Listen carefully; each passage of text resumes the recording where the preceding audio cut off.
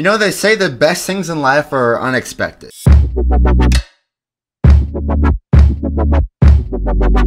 And then this is the current price on the receiver collectible going for about 165k. So pretty okay pull.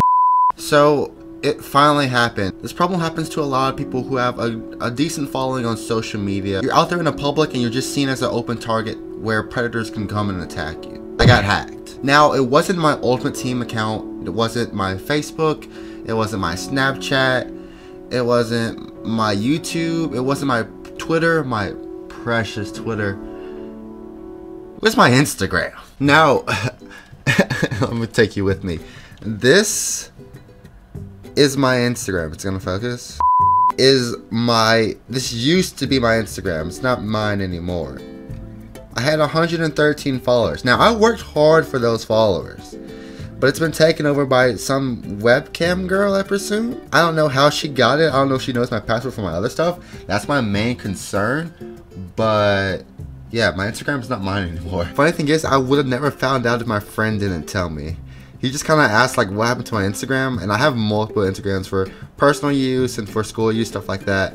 And then he just told me that I'd been hacked. I was like, oh, alright. Now it's only 100 followers and I really don't use it. I was getting into using it more, but it's only 100 followers. I can just create a new one. I do want that original name. That really ticks me off because all my descriptions have my Instagram in there. The outro that you see when I do this video, I'll be signing out. Peace.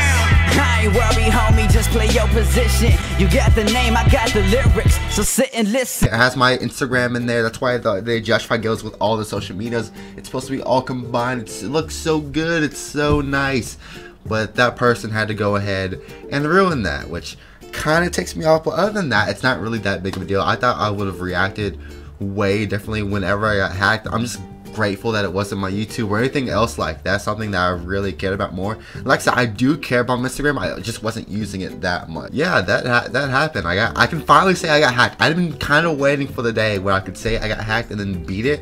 Only thing is, I want to beat it like the next day. Be like, oh, you took my account, but I got it back the next day and I changed everything. I haven't really dealt with this so far, so I should probably get on that. I guess it starts as a reminder to really have all your accounts like really locked up. Me having so many Instagram accounts, I can't really like set my phone number to my specific Instagram and set my emails to, I don't know, there's a lot of stuff that you could have done.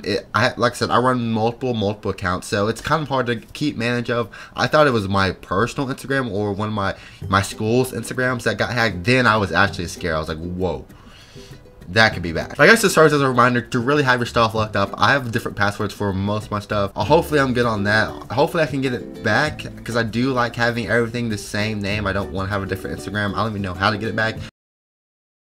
If you guys have any ideas on how I could get it back, let me know. I don't know, shoot me in the comments, or don't shoot me, but type a comment in the comments below and maybe I can get it back somehow. I don't know. I really want it back. It's not super personal. If I had more followers on there, then I would kind of be afflicted with it more, but I don't know. Anyway guys, hope you guys enjoyed today's video. Pretty sad, pretty update, and see, oh wait, the intro, the Instagram, and the outro is gonna be, different, probably crossed out. Peace. You used to call me on my cell phone late night when you need my love. Call me on my cell phone.